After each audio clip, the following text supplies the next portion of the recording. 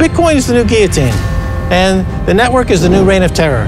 And if you don't, on the right side of history, you're going to find yourself without a head. It's now a game we're playing globally. So people in Africa have the same chances as people in South America, as people in Vietnam. Are people getting rich in the process? Sure enough, but is that the end goal here? Or is it really to revolutionize and change the way the economics of the world work? We're only on this planet for a short amount of time. We gotta kill each other. That's insane. It's insane. The Future is Now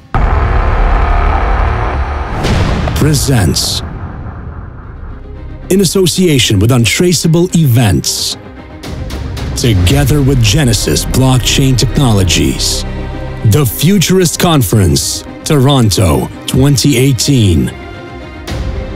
The Future is Now heads to the Futurist Conference in Toronto, Canada, the so-called home of Ethereum, to find out what is happening with the second biggest coin and what is the general outlook as we meet some of the biggest names in the industry. Charles Hoskinson, the founder of Cardano and Ethereum's original 8. Yeah, people are being more conservative, but the ICO is turning into the STO, the security token offering. So the appetite to raise, the methodologies to raise, it's still there, and they're just getting more nuanced, and they're for the first time getting a bit more regulated.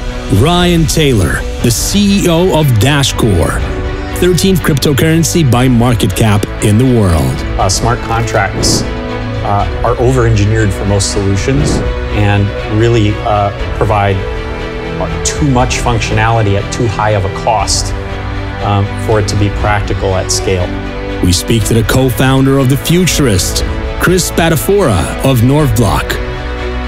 We had an idea that the birthplace of what we believe to be cryptocurrency needs to continue to push forward what this industry is going to become. We also catch Luke Wagman, the Chief Content Officer at CoinMarketCap. I think things are down now, but I think we're all very long cryptocurrency, and I think there's a lot of new interest coming into the ecosystem. A lot of big money is on the way. 5 years from now, this will be long forgotten. And of course, find the pioneers of the future. Pablo Gonzalez of Genesis Blockchain Technologies, the first mobile decentralized exchange app. We're going to be working with banks, let's say, that the exchanges are working with now, that they have the risk of getting shut down, their bank accounts and all of this stuff, because our bank is going to be the central bank of Costa Rica. I'm Larry King, and welcome to Gear. And get an exclusive from Larry King, the legendary seeker of information, who is now at 84 advising Gear in the blockchain space. What's more important than living together on the planet? Why the hell do we have war? War is dumb. And catch up with our friend Max Keiser of the Keiser Report. Goldfish, you put enough food in the goldfish bowl, it'll eat itself to death. The Federal Reserve is never going to stop printing money. So these big, behemoth, financial terrorist f***wits like Jamie Dimon and Lloyd Blankfein are going to eat themselves to death. And this system is going to cannibalize itself to death.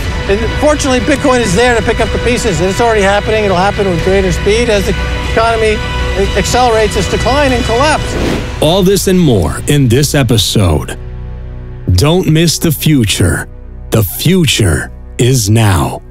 Created by One Day Productions.